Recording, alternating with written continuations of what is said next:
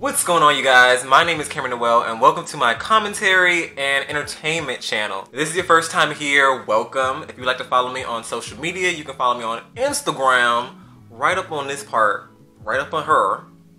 Do that. If you'd like to follow me on Twitter, well, you can also follow me on Twitter, whatever. You can follow me right here on this side of the screen, or it might be on the same part of the screen, I don't know. You know, wherever I choose to put it when it's time to be put. Yes. This channel is just a channel for me to like talk about various topics, TV shows, and things that are dear to my heart. So if you are interested in things that I'm interested in, this is the perfect place for you, and we can kiki, talk, have a good time, and just be positive and connect. Yeah. I got the idea to do this video on social media, but this happened months ago, so right now this is not current. Don't check the Twitter timeline because you're not gonna find nothing. It's not current. But long story short, there was a video of male black athletes. If I can find the video, I'll put it up somewhere, that were crying and connecting, basically saying black men aren't given safe spaces to express their emotions. Cool. That happened, yada yada yada. About a week later, somehow the conversation became that gay black men started talking and saying that they don't feel that the barbershop is a safe space for them. And then this led to, like, I don't know. You know how Twitter is. People don't have patience, they don't have emotional intelligence, people are always arguing, so. And, you know, naturally the conversation went nowhere.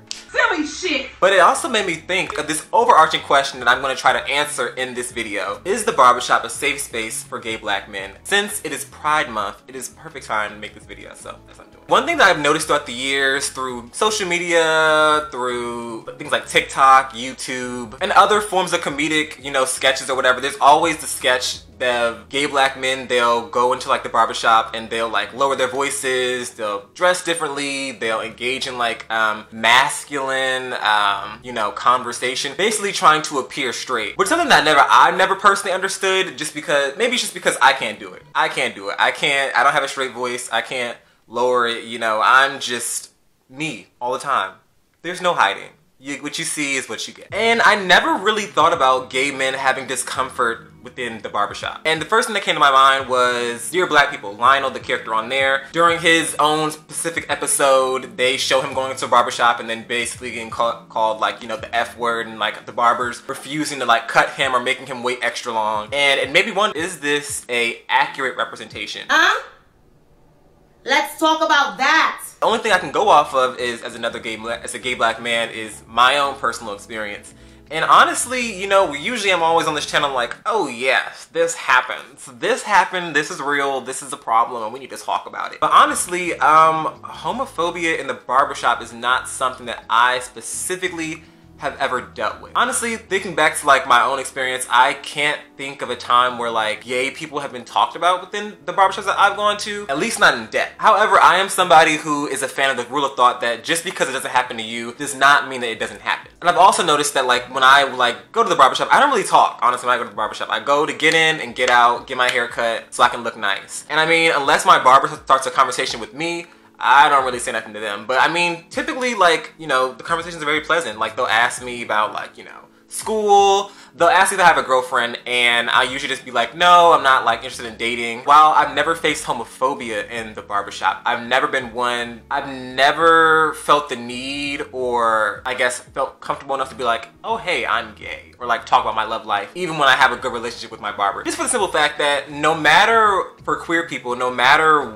how safe an environment is for you, or how comfortable you are, or how long you've known certain people, you always run the risk. There's always that risk factor that if you tell people who you are, or you come out as who you are, or how you identify, that there is going to be a negative interaction. So while I've never faced homophobia, I've never like felt the need or felt comfortable enough to be like, oh yeah, like I date guys. Like, that's just not saying that any barbershop I've went to or any barber I've had has been homophobic. It's just like, you know, it's a hassle. It's a hassle to like tell people, you know, because you never know how someone's going to react. So I personally just avoid the question altogether. And honestly, I've never really asked other, and I have friends who are gay, and I've never heard them speak about it specifically, so I don't honestly know what you can really say about it. But one thing I will say is when this topic was being discussed on like Twitter because, you know, people lack emotional empathy. I saw a lot of people saying, well, oh, you guys are just complaining. Oh, you guys are like making up anything. Or they were accusing people of trying to, I guess, demonize straight black men, which has been a trend on Twitter whenever people talk about, like, you know, intersectionality and like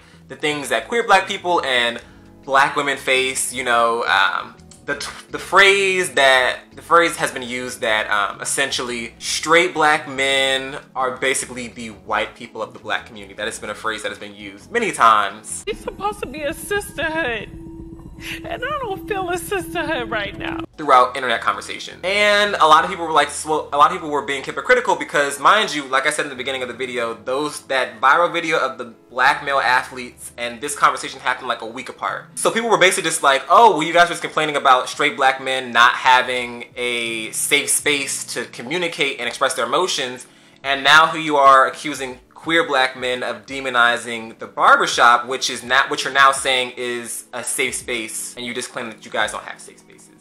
And as far as that conversation, I just think that everybody needs to calm down and just allow people the space to feel what they need to feel. Listen, my truth may not match your truth might not match someone else's truth, and just because someone else's personal experience or personal story differs greatly from yours, or maybe even opposes it, does not invalidate what you have gone through. So if the barbershop is a safe space for you but not for someone else, does it mean that all barbershops are bad? No. Does it mean that all barbershops need to be like torn down and like eliminated or erased? No. It's just people sharing their own experiences, and there probably are some, you know, feminine gay black men or non-binary masculine or male presenting people who don't feel comfortable going to barbershops, and it's probably very realistic. And just because if it's a safe space for you doesn't always mean it's a safe space for someone else. And I think, once again, I've gone off Twitter a lot. I've gone on Twitter. I'm not really on Twitter like I used to be, just because I think Twitter can be a very negative place, and it's not a great place to have dialogue, because everybody is very defensive and everybody is very much, if you don't agree with me, you're against me. If you're not with me, you're against me. And I think that energy is not productive. It's actually very counterproductive. And you know, if one day queer black barbershops start popping up so that queer black men can, you know, feel more comfortable, or a select number that feel uncomfortable now want to feel more comfortable, that's a great thing. And there's nothing wrong with that. And you know, safe spaces are very important. And I think that's something that, regardless of where you are on this side of the field, you can agree. At the end of the day, barbershops are needed, okay? Black people need barbers, black men need barbers, black women need barbers, black people need barbers, people who are non-binary, trans, they need barbers if they have, you know, the hairstyles for it. So the barbershop not going nowhere. So anybody who feels that in this video that anybody who sees this video and thinks that I'm like saying, oh, let's get rid of barbershops. No, because we all need it, and we all want to look good, and I know we can all agree about that. But I'm not going to make this video too long, because I just really wanted to get my thoughts out there. So to answer the overarching question, is the barbershop a safe space for gay black men? And honestly, I think the answer is, it depends on where you go. Yeah, honestly. But yeah.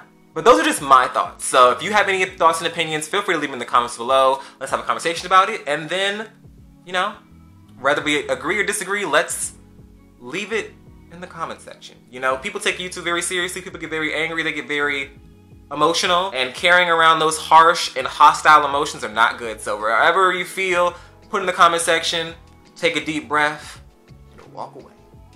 That's all I gotta say. And with that being said, my name is Noel. Thank you so much for tuning in, and thank you for clicking on my video, and I hope you enjoy it. I'm gonna have more content, and I hope you stick around. So make sure you like, comment, subscribe, hit that bell notification down below so that you get notified when I upload new videos, and I will see you in the next video.